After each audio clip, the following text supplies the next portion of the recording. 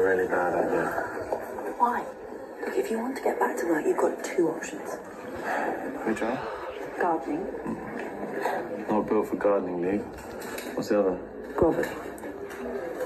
Dominic grassed me up. Why should I go groveling? Because unless you want this to snowball, that's what it's going to take.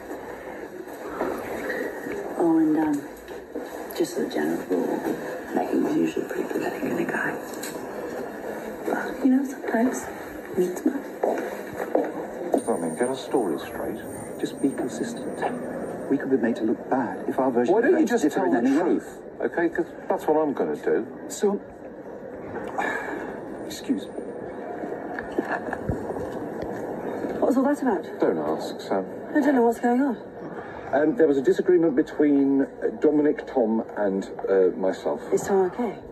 Yeah, he's fine. He's come out of it perfectly fragrant. I screwed up. Okay, I screwed up big time, I believe they say. But you're more concerned about Tom. No, Dylan. Dylan, I'm concerned. I mean, No, Sam, I get it, okay? Really, I get it.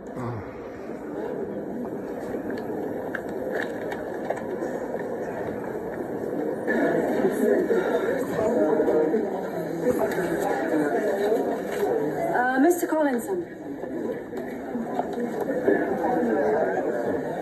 That's me. I know it's painful, but it doesn't look like anything hugely serious. Does it hurt when you walk? Agony. Does it hurt all the time, or only when you move? All the time. I'll get you some morphine sorted out for pain. Nothing that makes me drowsy. I like to keep my mind sharp. Okay. But we need to get this leg x-rayed. Do you think I broke it? We'll see what the x-ray shows up. But either way, you need to rest it. How did you do this anyway? I've been putting it about somewhere I shouldn't have. Boyfriend found out, you know what I mean. You should call the police. Yeah, will do. 9 times out of 10. We'll get you some painkillers sorted out for when the local wears off. The good news is, it's not fractured. Well, then I can go. Yeah, so there's someone here to pick you up. You can't walk on the leg while it's healing. I gotta get out of town. Or the boyfriend might find you. Yeah, exactly. You know it'll hurt. I don't think I can take the pain. Okay. Well, I will sort out those painkillers.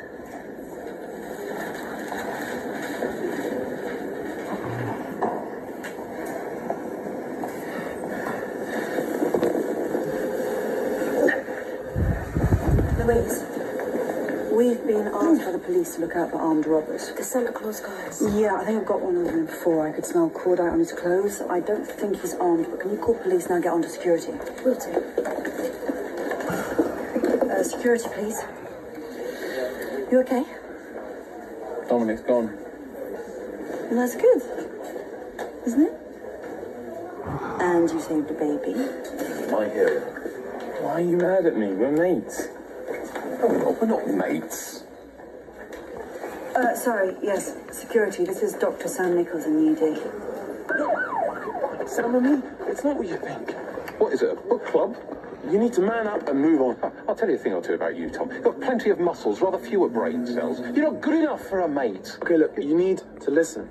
You're getting worked up over nothing. Get your hands off me. Dylan, stop! Look, we never meant to hurt you. Oh, we never meant to hurt you.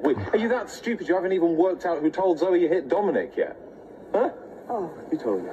Yes, of course. Give the boy a sugar cube. Because of Sam. I could have lost my job. You should have lost your job. Oh, Tom, he's just winding you up. Go back inside. Why are you doing this? But we're divorced. We don't love each other anymore.